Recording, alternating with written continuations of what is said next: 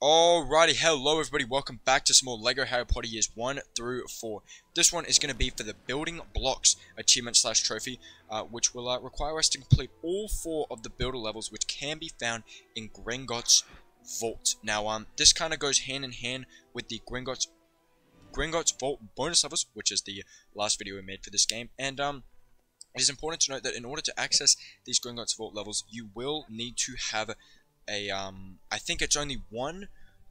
You need to have at least one of the Gringotts Vault bonus levels completed before you can do these builder levels. But we've just gone ahead and got all of the Gringotts Vault levels completed.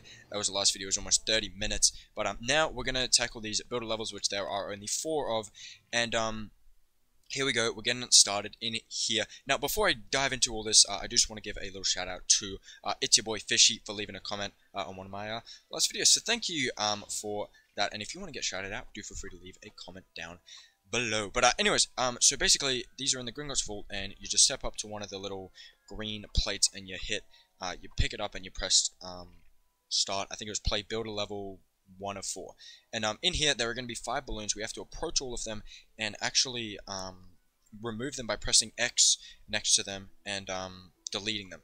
Now, there was one floating up on the kind of high left side, and what you got to do is you actually got to aim that little reticle, and you can do it that way rather than actually flying up to it like I did.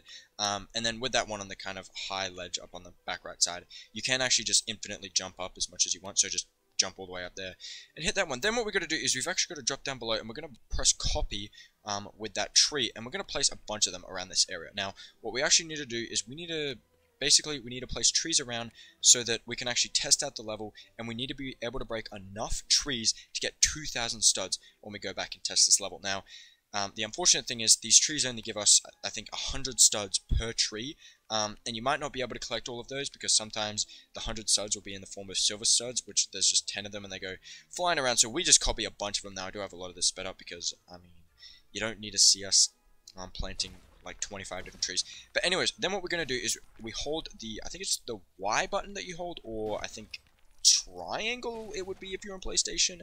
I'm not sure about other consoles, but anyways, what we got to do is here we're just going to go ahead and test the level, and we're just going to take out these trees, collecting the studs that drop from them. Unfortunately, our stud magnet does not work here, but what we're going to do is we're just going to keep taking out the trees until we get 2,000 studs. You can see we're getting closer, and we don't have many trees left to take out, and I just take out a bunch of them, and then we get over the 2,000 stud mark, and then we make our way to the back. We can head through the store, and that is the first tutorial complete. Now, that was a little bit of a lengthy one, but the other 3 are very short and simple. But also just want to mention we do have video links in the description to kind of fast forward between different builder levels if you want, but or if you kind of just need help with a specific one. But for the second one, what we got to do is we've got to raise the ground.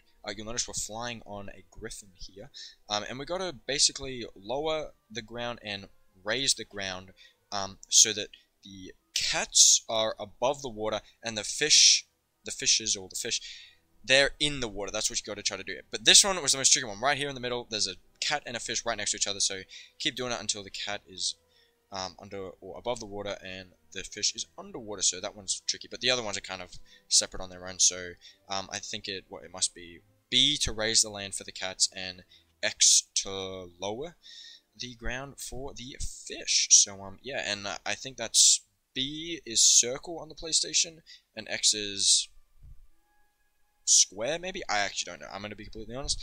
I don't own a PlayStation, so I couldn't tell you, but yeah, maybe I'll have to get more familiar with PlayStation controls. But anyways, now we're going to go ahead and tackle the 3rd builder level, which, oh yeah, this one requires us to place a couple vehicles around the place. So what we'll notice is there are kind of 4 corners to this area, and we got to place, in each corner there's a little pressure switch, and what we can do is we can actually open our menu, and we can actually place in vehicles, and these vehicles will be able to, when we test the level, we'll be able to drive them and actually drive over the pressure switches, which will activate them, and that'll complete the level. So in each little quadrant, place a different vehicle. I mean, you can place the same vehicle in all of them if you want, but you just have to have 4 vehicles out so you can run over the pressure switches. So there's a couple different vehicles here, like a tractor here.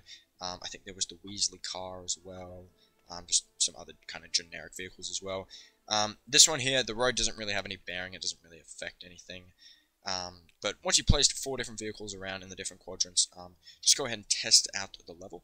And you'll notice in the back there, that tractor went flying, so we'll deal with that here in a second. But we'll drive over this first pressure switch, and then we're going to make our way here to where the tractor is, and it just got dumped in the water here. But fortunately enough, the tractor is able to drive up through the water, and we'll hit that one. And then what we're going to do is we're going to make our way over here to this little quadrant. So yeah, all you're doing is you're literally going to all the vehicles that you placed, hopping in them, and driving over the pressure switches, and that'll complete the this builder level. So that will just leave 1 more. So yeah, definitely appreciating only 4 levels here rather than 10 whole levels, which is just crazy. But anyways, once we make our way out there, we have only 1 left, so we'll make our way in here, pick that little block up, and become a builder, part 4 of 4. And this one is actually quite simple.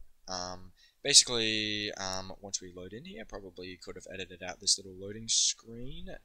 Anyways, once we get in here, we can actually open up our menu and we can select road base plates. And there are 2 different kinds. There's a straight one and a curved one. So we're going to place a straight one there.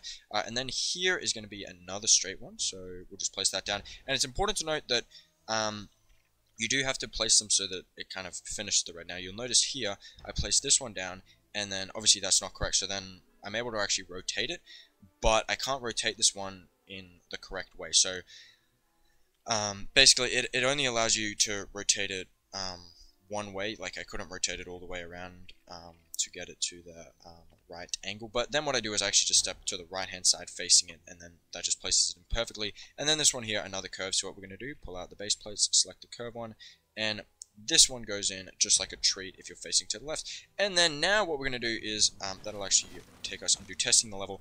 And you can follow the road along, or you can literally just drive straight to the back right hand side. Activate the pressure switch with the car, and there you go, the building blocks achievement, quick 30 gamer score.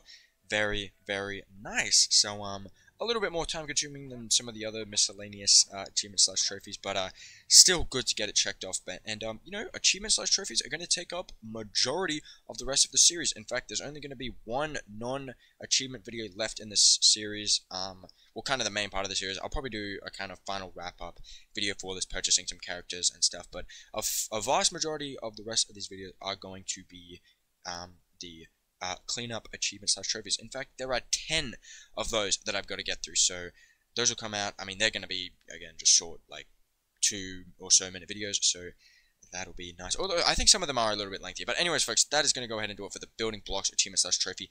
If this one was helpful, a like would certainly be appreciated. Also, do feel free to subscribe, comment, and again, if you comment something nice, you might just get shouted out. But yeah, folks, until the next one, I'll see you all later. So everybody, bye.